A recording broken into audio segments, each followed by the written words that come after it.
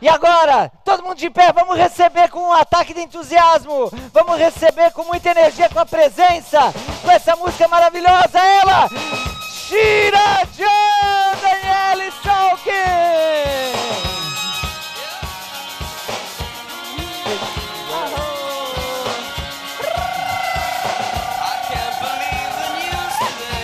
Boa tarde, Floripa, boa tarde, Congresso Holistico! Abre seus braços um pouquinho, vira pra pessoa lá, dá um abraço nela, fala boa tarde, estamos começando agora.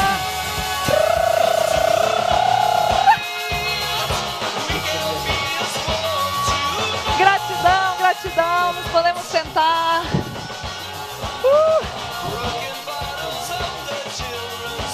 Nossa, eu vou continuar dançando.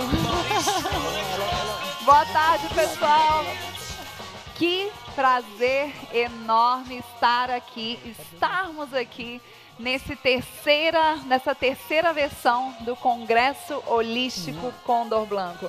Você que veio de várias cidades, de vários países, você que tomou a decisão, você que está aqui absorvendo tudo que você pode, você que está aqui redesenhando, reinventando-se constantemente, eu quero te dar os parabéns e quero que você se dê um grande aplauso pela sua presença nesse momento, aqui, agora, nessa sala.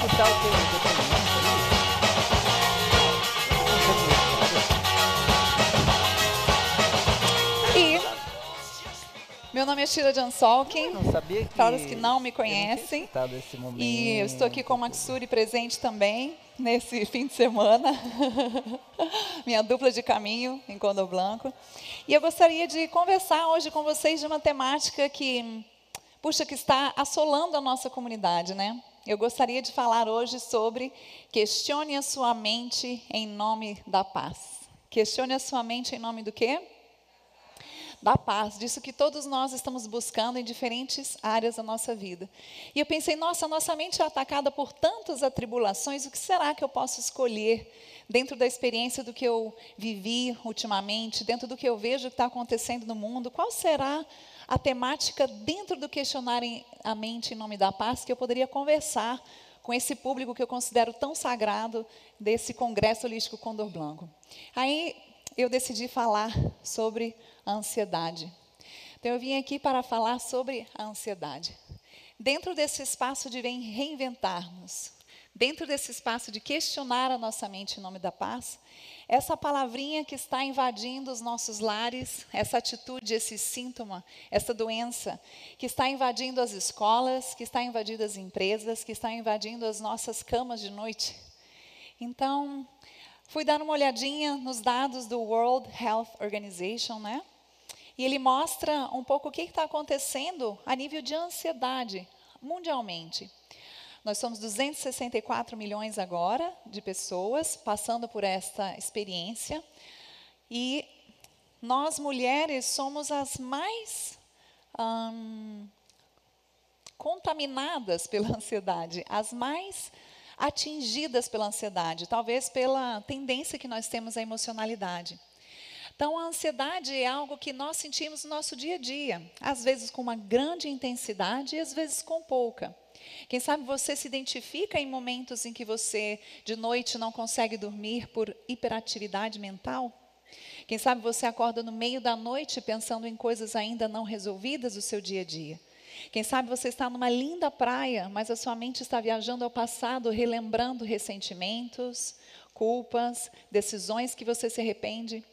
Quem sabe frente a uma grande oportunidade laboral, um discurso, um novo cliente, um expressar da sua emoção a quem você ama, você se sente acelerado, angustiado e incapaz de ter uma mente tranquila para dar os passos que você precisa. A ansiedade está assolando a nossa comunidade. E eu gostaria de falar um pouco mais, durante essa conferência, dos 3 pontos dessa pré-concepção da ansiedade, de uma experiência que eu passei e de quais foram os 4 pontos que, ao sair dessa experiência, me empoderaram mais para passar por qualquer adversidade na minha vida, dentro desses 4 pontos com a prática diária. Dentro da ansiedade, eu sinto que é importante nós identificarmos 3 coisas. Primeiro, aonde eu deixo ela começar em mim? Aonde eu deixo ela começar em mim? Será que é um pequeno pensamento de medo que começa a repetir no dia a dia? Será que é uma pequena comparação minha com o outro? Será que é uma comparação minha com o passado? É uma bobagem. Um dia vem esse pensamento me visitar e de repente ele começa a entrar em repetição e começa a tensionar os meus músculos e começa a entrar na minha comunicação. Eu começo a comunicar a outras pessoas que eu estou sentindo isso. E logo eu deixo esse pensamento parecia ser tão inocente, permanecer na minha mente, permear os meus pensamentos, direcionar as ações no meu dia a dia. E logo, o que será que eu vou fazer para me reinventar? Quando eu identifico esses espaços mais ansiosos, esses pensamentos mais repetitivos, essas emoções mais angustiadoras, o que eu vou fazer para me reinventar e levar uma vida de uma vez cada vez mais equilibrada, para que essas visitas não sejam visitantes, não residentes da minha mente. Todos nós vamos passar por algum tipo de ansiedade ou adversidade na nossa vida, mas eles deveriam ser nossos visitantes e não nossos residentes. Alguns de vocês conhecem a minha história. Eu cheguei nessa organização Condor Blanco aos 17 anos de idade. Eu tenho 26 anos dentro dessa organização. Fazem 26 anos que todos os meses de janeiro eu estou na nossa montanha no sul do Chile. Em um determinado momento eu morei 14 anos em Miami. Levei a organização para lá. E lá também abri uma empresa de produção de eventos, onde trabalhei com vários cantores aqui mencionados anteriormente. E dentro desse ritmo de trabalho, eu entrei numa intensidade bastante forte. Eram vários tours, eu estava gostando muito de trabalhar com pessoas de renome internacional. E entrei num ritmo muito intenso. Eu lembro de um dia estar indo para minha casa, no final de um ensaio do Paul McCartney. Nós levamos 18 dias no ensaio do Paul McCartney. Eu estava voltando para casa, nós estávamos fazendo dias de 18 horas, de 19 horas de pré-produção. Eu deveria estar a umas 3 quadras da minha casa e eu não tinha a menor ideia de como chegar em casa. Eu entrei em algo que nós conhecemos como burnout, que é um estado de estresse e ansiedade muito forte. Eu tinha menos de 30 anos, então eu pensei, bom, eu vou estacionar o carro, a informação vai vir em algum momento e eu vou chegar em casa. Eu não estava conseguindo entender o que estava acontecendo comigo. Eu achava que trabalhar 20 horas por dia era o ideal, que isso me fazia uma pessoa ser mais produtiva, mais líder, e quanto mais produtiva, mais valiosa eu seria como pessoa, porque eu ainda estava medindo a minha validade como ser humano através dos meus resultados. Então, eu voltei, cheguei em casa. Depois, no mês seguinte, eu peguei um outro tour com uma cantora muito famosa. E a gente estava fazendo a pré-produção, e um dia nós estávamos trabalhando, faziam 20 horas seguidas. E eu falei para minha chefa, falei, nossa, Vicky, nós estamos trabalhando fazem 20 horas, e o show ainda é em 2 dias. Ela falou, você tem algum problema com isso? Porque tem muitas pessoas que querem o teu lugar. E para mim, ali, algo mudou.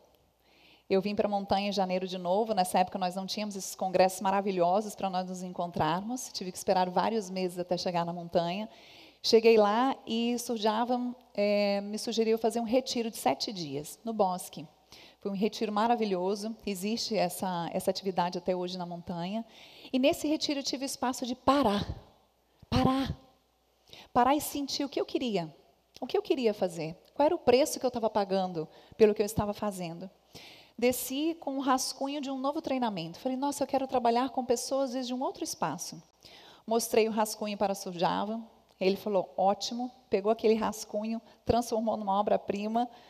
Criamos uma escola que se chama Mind Condor Blanco. Esse ano nós cumprimos 10 anos dessa escola.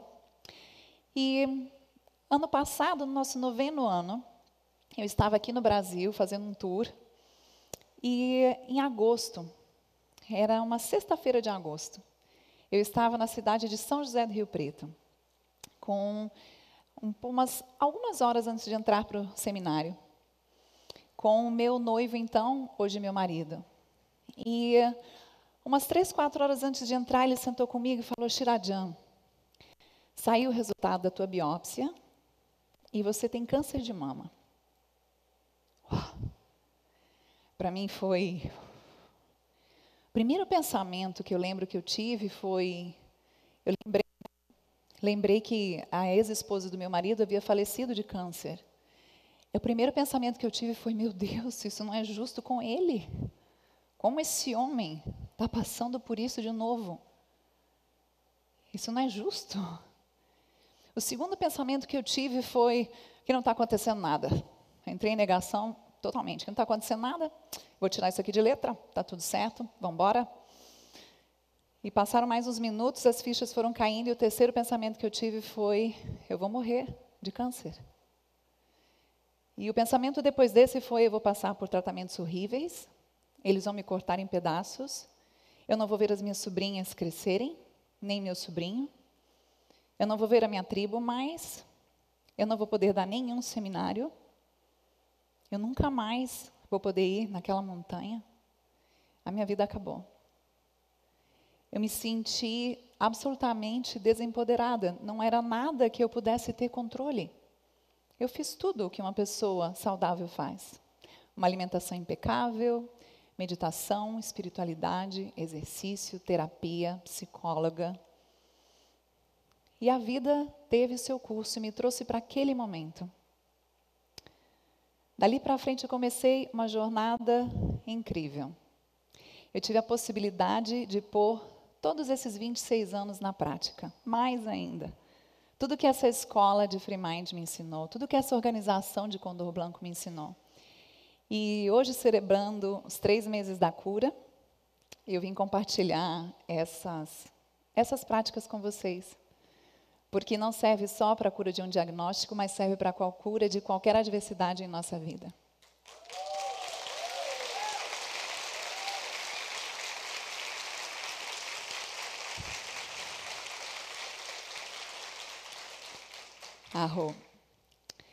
A primeira coisa que eu senti que era importante fazer em qualquer tipo de adversidade é pare. Pare. Para tudo. Não importa se você está passando por um divórcio, um diagnóstico, se a sua empresa faliu, se você foi traído, se a pessoa que você ama te deixou, se você descobriu que algo que te atingiu profundamente, para. Se você está num espaço de muita ansiedade, para tudo. Porque tudo que você fez te trouxe até onde você está. E se você segue fazendo o mesmo, precisa parar. Ou você vai ter o mesmo resultado. Para alguns de nós vai ser tomar um ano sabático. Para outros de nós vai ser parar a cada hora 15 segundos e ficar só pondo atenção na tua respiração. Para outros vai ser trocar um hábito específico, vai ser começar a terapia com a sua psicóloga, vai ser entrar de cabeça profundo um caminho de autoconhecimento, vai ser você ter um mestre, uma tribo, um caminho. Seja o que for que você escolha, parar em um momento de forte adversidade, só diz para você mesmo, para. Qual é o nosso primeiro passo? Por favor, olhe a pessoa ao lado e fala, para. Talvez para você... Esse parar, relaxaram com para, né? A parar a gente gosta. Talvez para você esse parar seja parar de olhar para você da mesma maneira. Talvez esse parar para você seja parar de tratar você com uma falta de autorrespeito, de te comparar com pessoas que não são você, de comparar com você mesmo como o que você era no passado. Talvez parar para você seja parar de fumar, parar de beber, parar de comer carnes nas segundas-feiras. Mas há algo muito importante no caminho do questione a sua mente em nome da paz e na diminuição da ansiedade para que a sua felicidade natural possa subir. E esse primeiro passo é muito importante, você acionar o pare. O segundo passo nesse processo, para mim, foi o sinta. Sinta. Qual é o nosso segundo passo? Então, eu gostaria que você associasse os passos com um movimento corporal. Nosso primeiro passo, que foi o pare, vai ser assim. Pare. 1, 2, 3 e... 1, 2, 3 e... Se você está falando mal de você para você mesmo, se você está visualizando coisa negativa para o futuro, Se você está falando mal de outra pessoa nas costas dela, se você está comendo algo que você sabe que é veneno para você, o nosso segundo passo é sinta. Qual é o nosso segundo passo? Qual é o nosso segundo passo? Gratidão. E nesse segundo passo é algo muito importante. Existe uma pessoa que se chama David Gilbert, Dr. Gilbert. Dr. Gilbert é um psicólogo, professor da Universidade de Harvard. Ele fez uma pesquisa intensa com todo o material que já existe. E ele disse, se eu fosse prever a felicidade de uma pessoa, se eu fosse prever a felicidade de uma pessoa, e eu pudesse fazer uma pergunta só para ela, para identificar o nível de felicidade que ela tem, pois a felicidade é o antídoto da ansiedade. A ansiedade é um estado contraído, a felicidade é um estado expandido. Ele disse, se eu fosse fazer uma pergunta só para uma pessoa, para saber o nível de felicidade que ela tem, eu não perguntaria a idade dela. Eu não perguntaria quanto dinheiro ela ganha. Eu não perguntaria que país ela mora. Eu não perguntaria a religião dela. Eu perguntaria como ela se relaciona. E perguntaria quão fortes são os laços das suas relações. Porque os laços das nossas relações é o segundo maior antídoto contra a ansiedade neste planeta. E quando nós passamos por adversidades, muitas vezes não nos damos conta da quantidade de pessoas que aparecem para nos apoiar. Quantos de vocês já receberam apoio de muita gente quando você passou por uma adversidade? Família, amigos, fica com a mão para cima, por favor. E olha ao teu redor. Olha a quantidade de pessoas. Gratidão. Quantos de vocês já tiveram um amigo que passou por um processo, uma adversidade muito forte, e você foi lá apoiá-lo, você esteve presente para eles? Olhe ao seu redor, por favor. Quanta gente apoia outra gente? Gratidão. 80% das pessoas que estão em depressão não pedem ajuda. Elas têm medo do seu círculo social. Elas não têm a confiança suficiente nas suas relações. Os seus laços relacionais não são fortes o suficiente. E isso é uma das bases mais importantes para nós superarmos as nossas adversidades também. Eu lembro quando chegou minha cirurgia, era tanta gente fazendo círculo de oração, meditação, montanha, toque de tambor, lamadorje, meditando, famílias, amigos, lexindo, vendo cristal na praia, me manda foto. Era tão power o que estava acontecendo, eu me senti tão abençoada, tão contida, que importante é o sentir. Porque a ansiedade nos deixa tão na mente, o processo mental é tão acelerado, ele é tão cruel com nós mesmos, quando nós não somos amigos da mente, que as nossas relações são uma maneira de dar um aconchego para nós voltarmos para o centro. Então, o nosso primeiro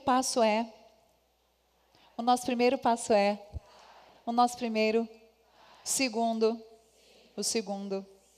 E o nosso terceiro passo é questione. Questione.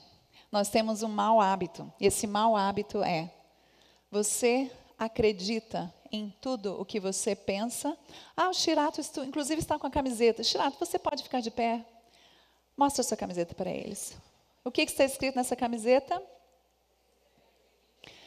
Você acredita em tudo o que você pensa? Se pergunte isso agora. Porque muitas vezes vem um pensamento inocente e fala, feia. E nós reagimos, feia.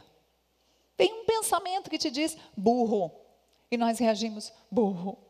Vem um pensamento que diz, você não vai conseguir. E a gente responde de cá, é mesmo, não vou mesmo. Vem um pensamento que diz, você não vale. E você confirma, é mesmo, não vale. Vou te dar 10 exemplos onde eu não valho. Não valho aqui, aqui, aqui. Quando nós acreditamos mecanicamente, automaticamente em tudo que nós pensamos, aumentamos o processo da ansiedade. Um pensamento foi desenhado para passar, ele não foi desenhado para permanecer. Se você ligar, já sabem o que eu vou ligar, se você ligar o seu auto-observador, todos liguem o seu auto-observador, essa galera desde o congresso passado que não liga auto-observador comigo, olha para cima e fala, bom dia auto-observador. Me observa aí, por favor. Eu estou ligado, você está ligada? Agora com sotaque de Floripa. Estou ligada, está ligada? Se nós ligamos o nosso auto-observador, que é essa presença que me apoia a observar, que nem tudo que eu penso é verdadeiro, e eu preciso questionar o que eu penso. Eu preciso questionar. Eu vou mostrar para você algumas técnicas de questionamento para nós nos reinventarmos. Uma das técnicas que eu mais gosto nesse processo, de pare, sinta e o questione vai ser assim, questione. Primeiro passo, primeiro, segundo, e terceiro. E uma das maneiras de questionar muito interessantes é a seguinte. Junto com o Dr. Daniel Gilbert, existe um cara que se chama Matthew Killingsworth. Eles publicaram nessa revista Science, que é a revista mais importante científica no mundo, fizeram um teste com mais de 650 mil pessoas, mais de 80 países, através desse aplicativo, que só está em inglês no momento. E eu estou usando o mesmo aplicativo tem uns 6 meses. E eles começaram nesse aplicativo a perguntar para várias pessoas qual é o antídoto, quais são as coisas que elas fazem para ser menos ansiosas, ou seja, quais são as coisas que elas fazem para serem mais felizes. E eu entrei nesse aplicativo. Eu tinha tanto tempo livre, né? É ótimo. É um dos presentes que a gente tem nessa diversidade. Eu entrei e comecei a responder as perguntas. E depois de todo esse trabalho, eles chegaram a uma conclusão muito legal. Eles olharam quais são as coisas que nós fazemos. Inclusive, eu vou voltar, depois você faz um zoom para mim. Eu quero primeiro que você escreva, porque eu quero saber se vai bater informação com você. Eu quero que você escreva, por favor, as 3 coisas, as 3 atividades que você faz, que você sente que te fazem mais felizes. 3 atividades do seu dia a dia que você sente que te fazem mais felizes. Que será? E observa se você precisa pensar muito, se não está vindo as 3, se você está em contato. Mas se eu te disser, escreve as 3 situações que te dão mais estresse, você tem na ponta da língua. Mas as 3 que me dão mais felicidade, será que eu tenho na ponta da língua? Então, isso já é uma boa prática de autoobservação. Quais são as 3 atividades que você faz que te dão mais felicidade no dia a dia? Quem já terminou, por favor, levanta a mão. Gratidão. Compartilha com a pessoa ao lado. Vamos ver se alguma coisa bateu com o da pessoa ao lado. Deixa eu ver. Compartilha com a pessoa ao lado o que você escreveu.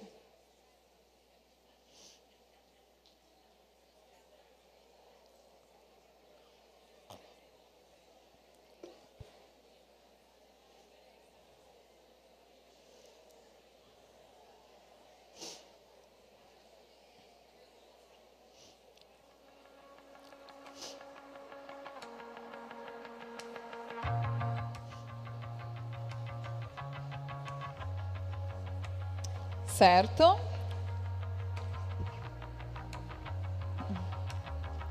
Tudo bem? Levanta a mão, por favor, quem acha que coincidiu, que alguma coisa da sua lista coincidiu com a lista da pessoa ao lado. Levanta a mão quem coincidiu alguma coisa. E olha ao seu redor. Várias coisas coincidiram, né? Algumas coisas são universais, certo, Padanji? Então, agora eu gostaria de mostrar isso aqui para você. Olha que interessante. Aí eles fizeram essa seguinte pesquisa. Eles olharam quais são as atividades que nós fazemos mais seguido e que nos dão mais felicidade. O que a gente faz mais seguido? E essa linha do meio é a linha da felicidade. Quanto maior a bolinha, mais vezes nós temos aquela atividade no dia a dia.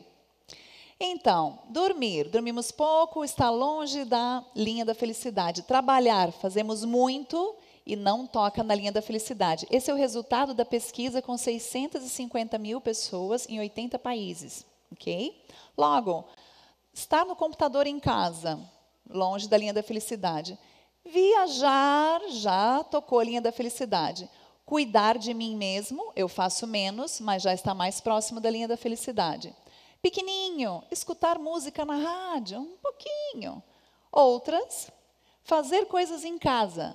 Estar na nossa própria casa. desfrutar da nossa própria casa, desfrutar daquela banheira que a gente liga uma vez a cada 3 meses, daquela piscina que talvez nunca nada, daquela sauna que você comprou e está lá na garagem, daquela sala de estar muito linda que tiramos o pó e não sentamos nunca. Bom, apareceu. Estar em casa cuidando da minha casa, assistir televisão, olha como a felicidade está um pouco linkada com a televisão. Passou da linha da felicidade, me faz muito feliz ler, muito feliz relaxar sem fazer nada em especial. Logo, cuidar das crianças, mais feliz ainda, sair de compra e fazer voltinhas, que precisa ser feito.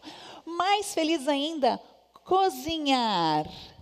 Mais feliz ainda, muito mais feliz, rezar, ó, é pequenininha bolinha porque fazemos poucas vezes, rezar, ser devoto ou meditar, pode subir um pouco mais a nossa listinha. Logo, comer me faz muito, muito, muito, muito, muito feliz, olha só, muito feliz. Por isso nós temos food trucks ali fora, a gente pescou essa. Logo, caminhar me faz muito, olha como passou da linha média de felicidade, está numa linha avançada. Escutar a música, mais ainda, brincar, mais ainda, olha aqui, social. Círculo social, conversar, fazer exercício. Qual é o número 1 que ganhou em todas as paradas? Um grande aplauso para essa pesquisa. Estamos salvos. Especialmente no Brasil, que a gente é meio animado, né? Clima tropical, aquela coisa toda. Aí eles começaram a observar essas pessoas, com todos esses dados, eles olharam o seguinte: algo sobre a mente que divaga, que o que mais gera infelicidade e ansiedade nas pessoas é deixar a mente com rédea solta e você não sabe administrá-la. Todos os trabalhos, as atividades que as pessoas faziam, que traziam mais felicidade, eram aquelas atividades que requeriam as pessoas estarem presentes comigo, estarem. Olha para a pessoa ao lado, estarmos. Com a mãozinha ao lado, estarmos. Volta para cá, para a presença. Então, o nosso primeiro passo foi. Primeiro passo. Segundo. Terceiro. E o que nós estamos questionando aqui? O nosso velho hábito da ausência. E nós podemos usar da ciência de ver o que 650 mil pessoas estão fazendo em comum para sair da ansiedade e entrar na felicidade. E a primeira coisa que aponta esse exercício é ter atividades que nos levem à presença. E não deixar a mente divagar, principalmente com divagadas negativas. E aí nós traduzimos esse gráfico para o português. E ficou assim. Essa linha do meio é a linha da felicidade. Essa vermelha é onde nós estamos com um espaço divagante, a mente divagando de maneira desagradável. Quais são exemplos onde a nossa mente divaga de maneira desagradável? Pensa coisas negativas sobre o Pensa coisas negativas sobre o passado. Penso coisas negativas sobre quem? Mim mesmo. Penso coisas negativas sobre a minha sogra. Penso coisas negativas sobre a política. Penso coisas negativas sobre o tempo. Reclamo, repito. Revivo mentalmente situações traumáticas. É um lindo dia de sol, você está na praia, mas que legal naquele momento com as amigas, você na praia, naquele chopinho, naquele dia de sol, passa aquela menina com aquele biquíni minúsculo, 10 quilos mais magra que você, na cara da menina que o seu ex te traiu há 3 anos atrás, igual. Aí vem aquele pensamento, entendeu? Como pode ser aquela menina que se eu não fosse, eu tivesse, ele disse, acabou. A mente entrou em divagação desagradável, em divagação negativa. Então, saber disso é algo tão poderoso, porque é nós nos darmos conta que temos na nossa mão a chave da felicidade, sim, muito mais do que esse guichê, essa frase tão batida. Mas é entender que cada vez que você deixa a sua mente devagar, de forma negativa, você está contribuindo para a sua ansiedade, e nesse espaço mental, a única pessoa que tem o poder de entrar é você. E essa é a ótima notícia. Quando eu estava passando por todos os tratamentos, eu tinha só uma opção. O que mais me trouxe paz é que eu identifiquei. A pior coisa que me acontecia durante os tratamentos era o que eu pensava sobre os tratamentos, não o tratamento em si. A pior coisa que acontecia comigo durante os exames e os scanners e os tubos era o que eu pensava sobre isso. Quando eu mudava a minha maneira, quando eu questionava a minha maneira de pensar sobre isso, como qualquer outra adversidade que eu já tenha passado na minha vida, isso não tinha o menor poder sobre mim. Quando nós olhamos a segunda, diz mente divagante e neutra, que é aquela mente que está divagando, mas não está indo em direção a algo nem agradável, nem desagradável. Uma vez nós estávamos em uma reunião, estávamos na porta, nós íamos entrar para uma reunião, as instrutoras da escola. Uma reunião com o Surjava. Então, nós estávamos assim, organizando o projeto que nós queríamos mostrar para ele e tal, e na porta, e os números, você lembra o seminário que aconteceu, quantas cidades a gente tem, vamos conversar. E uma das instrutoras estava assim, ó. E a gente, então, a gente vai fazer isso, vai fazer o outro, tarará. E essa instrutora estava assim, olhando para o noroeste. Aí eu cutuquei ela, olha a cara dela, olha a outra. E nós começamos a rir, e ela seguia assim, noroeste. De repente, ela se deu conta que nós estávamos rindo, e eu falei, amiga, o que você estava pensando? Ela falou, gente, eu juro por Deus, e nada. Eu falei, como ensina para nós isso, pelo amor de Deus? E ela estava num estado de mente divagante neutra. E um outro estado que nos dá muito, muito mais felicidade é um estado de divagante agradável. Pleasant wandering, que é esse foco da mente no positivo. Esse exercício de trazer a sua mente para visualizar o que você quer na sua vida, não miséria. O que você quer na sua vida, não discórdia. O que você quer na sua vida, não tragédia. O que você quer na sua vida, não o que poderá de acontecer de negativo, que lembrei que esse divagante agradável é a capacidade que você tem de ver, de visualizar. Todos os nossos projetos em Condor Blanco, Surjava e a Sol, sempre trazem para a visualização antes, prévia. Ele sempre diz, primeiro a gente visualiza, depois faz o download e baixa para a realidade. E essa pesquisa também comprovou que a mente mais feliz é a mente não divagante em absoluto, ou seja, a mente que sabe estar no momento presente, absorta em uma atividade. Seja a sua atividade alguma dessas listas que a gente viu aqui, seja essa que você colocou no seu caderno, que é uma que te faz muito feliz, mas a comprovação científica de algo sobre o comportamental dá um checkmate no nosso ego. Porque ele não pode dizer mais, é que disseram por aí, é que eu ouvi ali na esquina, que contaram na novela, é que na revista, na Cláudia. Quando 650 mil pessoas e o aplicativo segue gerando data, mostram algo e você sabe agora, porque agora você não vai sair dessa sala na ignorância, você já sabe. Você não tem mais por onde correr. Ou você senta e toma as rédeas da sua mente e aprende todas as ferramentas que você precisa para ser uma pessoa equilibrada, feliz, e pôr os índices de ansiedade na história, porque saiu na semana passada que o Brasil está num dos mais ansiosos da América Latina. Eu falei, mas é incrível o que nós estamos fazendo, com tanta praia,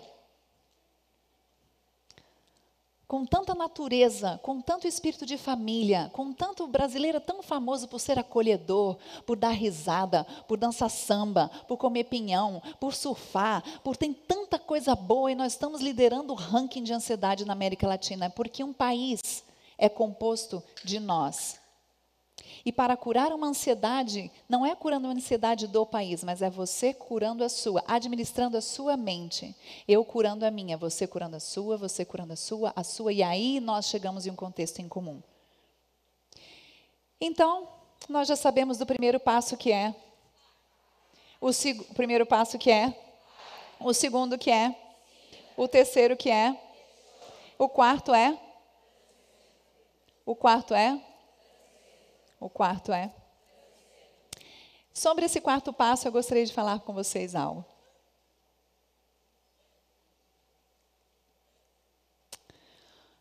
No fim de semana seguinte do meu diagnóstico, havia o Congresso Condor Blanco de liderança em Goiânia. Eu era a host do congresso, como a Kedash e o Maksuri eram aqui, eram Shirayam e de Aramo. Um congresso de 1.000 pessoas em Goiânia, maravilhoso, que Shirayam e a equipe de Goiânia arrombaram naquele congresso. E eu decidi não contar para ninguém do diagnóstico. Contei só para minha dupla de palco, que era o de Aramo. Pedi para você, não fala para ninguém, tá tudo certo. E eu cheguei naquele congresso e eu senti, vai que esse congresso é o meu último, eu não sei. Eu senti que eu cheguei naquele congresso como um animal selvagem, eu queria viver tanto, tanto. Eu subi naquele palco como se eu fosse um bicho selvagem. Bom dia! E eu pensei, eu não posso deixar que um pensamento invalide tudo que eu vivi até agora. Se eu não transcender isso agora, eu não transcender esse espaço, esse pensamento agora, qualquer outra coisa vai seguir me derrubando. Meu marido estava assim, não estava entendendo nada. Médico, cirurgião, especialidade em reconstrução, trabalhou com câncer toda a vida dele. Ele falou, eu nunca vi uma pessoa receber um diagnóstico e fazer o que você fez. Quando ele me falava isso, eu pensei, 26 anos de Condor Blanco, baby.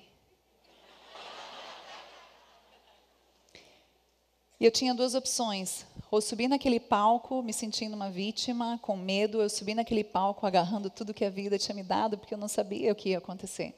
A gente tinha acabado de saber o diagnóstico. E para mim foi um grande espaço de transcendência. Entrar com a galera, subir no palco e dizer, e aí galera, estão arrepiando, a vida tem que ser de arrepiar, vamos arrepiar, está sentindo que está arrepiando, não está arrepia. E era essa intimidade que nós temos de palco e público, porque na realidade nós estamos falando um com o outro, é uma só mente, é um só coração. E eu decidi naquele momento que se eu viesse a encontrar a cura, que eu não queria deixar essa vontade de vou viver arrepiando, morrer em mim, nunca mais. Porque o que as adversidades, quaisquer que sejam, despertam em nós, depois que essa adversidade passa, nós não podemos deixar nós voltarmos para trás, nós temos que transcender aquilo. E dar um passo mais, avançar um passo mais. Depois do congresso, começou o tratamento. Eu cheguei com a médica, eu falei para ela, tudo bem, mas dia tal de janeiro, eu estou na montanha. Você faz o que você quiser, mas o dia tal de janeiro eu estou na montanha. Ela falou, Shirayam, não vai dar, a gente vai passar tratamento A, B, C, você dia tal eu estou na montanha. Não, é que não é, dia tal eu estou na montanha. Passando pelo tratamento, janeiro na montanha, guiando grupos, feliz da vida, em contato com a tribo, entrando em Kainap, vendo a galera, abraçando todo mundo, levando meu marido pela primeira vez na montanha, casando lá em cima.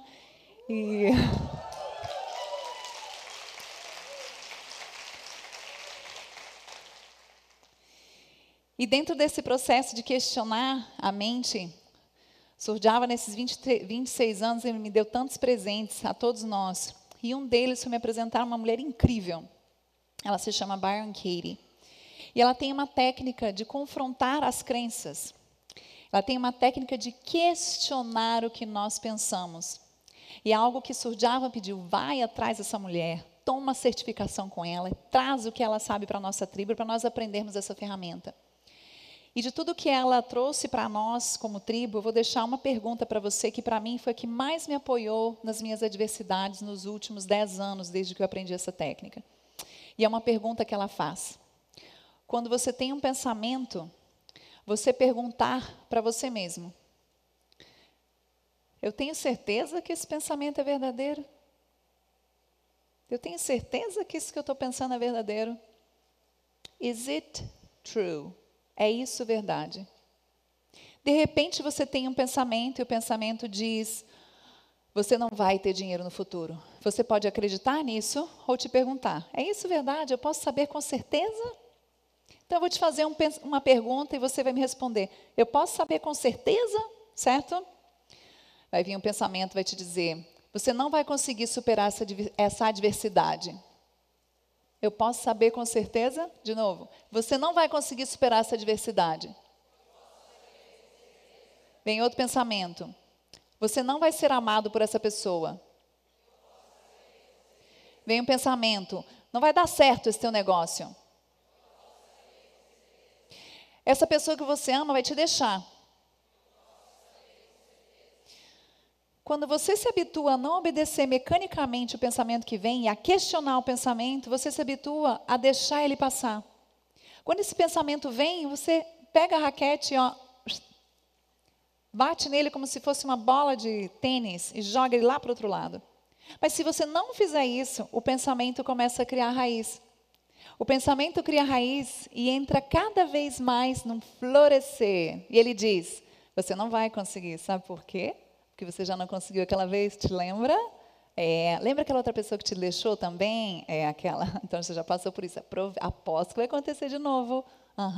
Não, você não vai conseguir aí também, na finanças também não. Não, lá também não. Porque você não tem o hábito de questionar a mente. Você tem o hábito de deixá-la correr solta, negativa, e engolir você no processo. Mas se eu tenho essa presença do auto-observador, presença do quê? Do quê? E dizer para mim mesmo, no momento de adversidade.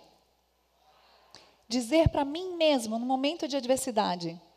E depois. E logo. E logo.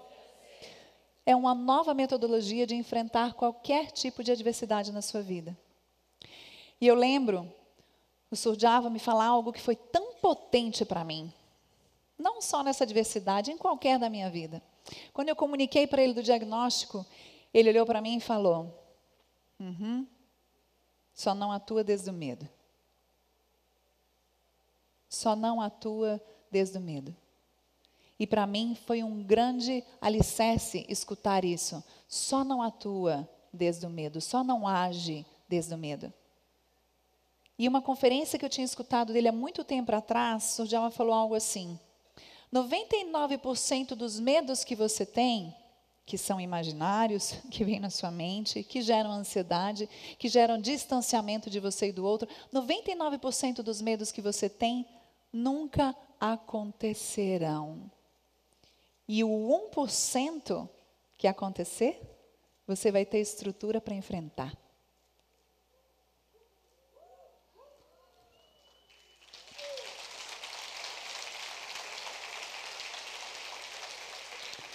%, fala isso para as pessoas do seu lado, 99% dos seus medos nunca acontecerão.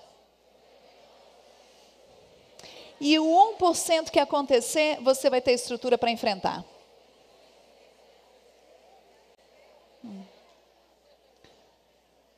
E a única maneira que nós vamos ter de saber se nós vamos poder enfrentar essas adversidades é passando por ela. Há uma coisa que só se vive ao vivo. It's a live show. E se chama a tua vida. A tua vida você não vai viver através de um livro. A tua vida você não vai viver contando de uma maneira teórica. Você vai entrar na fogueira para queimar. Oh, yeah. Você vai entrar na dança para dançar. Você vai entrar no mar para molhar. Você vai entrar com tudo.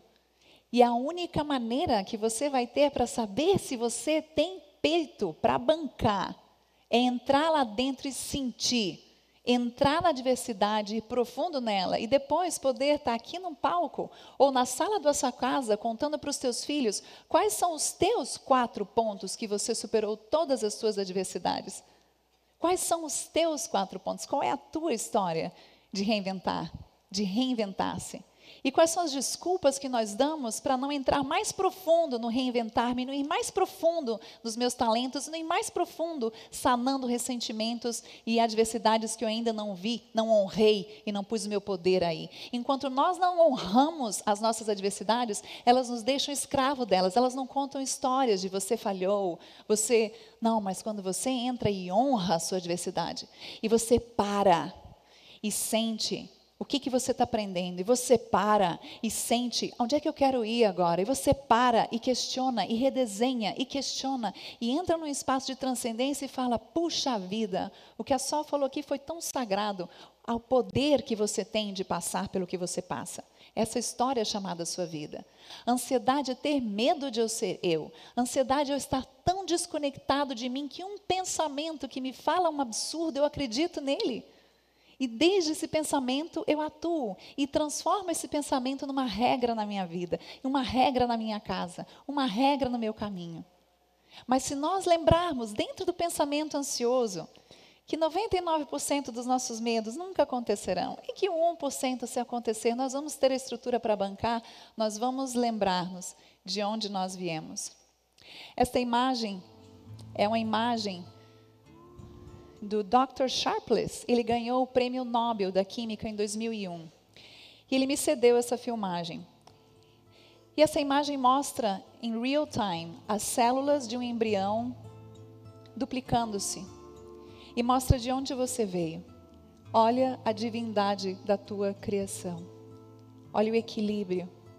Olha a fluidez. Abre os teus braços e observa e deixa entrar de onde você veio. Não há ansiedade aqui, não há dúvida, não há medo na tua criação. Você foi criado desde o espaço da paz, do amor, do divino. Cada célula medida com tanto carinho, para que você esteja aqui hoje, formado do mais belo, do mais puro. E leva a sua mão esquerda ao seu peito e devagar se levanta, sentindo de onde você veio, desse embrião que foi se formando. E leva a sua mão para as costas da pessoa que está ao lado. Atrás das costas dele, no coração dessa pessoa. E sente que essa pessoa também foi formada de um embrião. E sente essa dança suave. Deixa o seu corpo balançar. Como se você for flowers of the universe, flores do universo. Você veio de uma matéria tão equilibrada, tão perfeita. A tua história está escrita com a proteção divina. A tua empresa está criada com a intenção mais pura. A tua família está selada com a história que foi criada para eles. Você está protegido. Você é divino. Você é eterno. Você é próspero. Você é puro. Você veio do divino. Vai voltar para lá. Sente o apoio da comunidade. Você não está sozinho. Há algo que nos une. E esse algo que nos une se chama as batidas de nosso coração. E quero que você sinta por um momento as batidas do seu coração. E faz esse toque de uma batida de coração. Sinta. Só sinta. Uma batida de um coração real. Quando a mente quiser te contar histórias, volta para o coração. Mindset do coração. Deixa o seu coração falar mais alto que qualquer história da sua mente. Deixa ele falar, deixa ele estar presente. E devagar, levando a sua outra mão no coração. Sente essa presença na sala. Sente os seus 2 pés no chão, tão firmes. Tão presentes. E desde esse espaço eu gostaria que você se sentisse em cima de uma montanha. Eu gostaria de compartilhar com vocês um poema que me acompanha há muito tempo. Ele é de um poeta irlandês que se chama David Whyte. Quando esse homem foi num lago que se chama Tchiliko Lake, é o lago maior no mundo, mais alto, e fica no Tibete. Ele olhou aquele lago, no meio do nada, ele ficou tão impactado e ele escreveu esse poema, em inglês, que ele perdoe a minha tradução. E esse poema vai assim: nesse lugar tão alto, é simples assim. Deixe tudo o que você sabe para trás. Deixe tudo o que você sabe para trás. Diga a poesia antiga, a oração antiga do amor mais puro e abra seus braços. Aqueles que olharem para o lago com as mãos vazias se sentirão totalmente impactados. Lá, com a luz fria, refletida na neve mais pura, você vai ver por primeira vez a imagem do seu próprio rosto. Nesse lugar tão alto, é tão simples como isso. Deixe tudo o que você sabe para trás. Deixe tudo o que você sabe para trás. Deixe. E diga a oração antiga do amor puro. Diga a oração antiga do amor puro e abra os seus braços.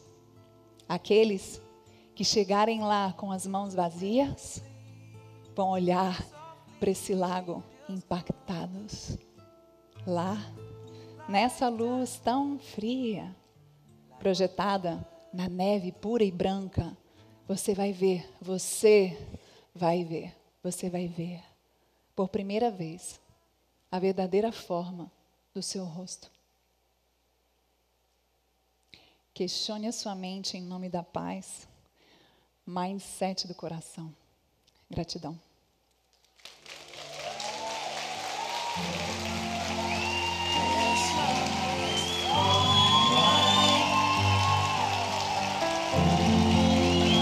You smile, the stars align.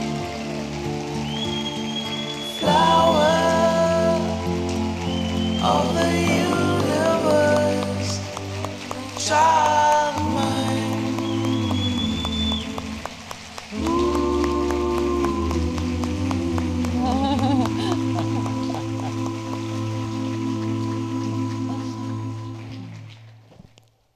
Arro.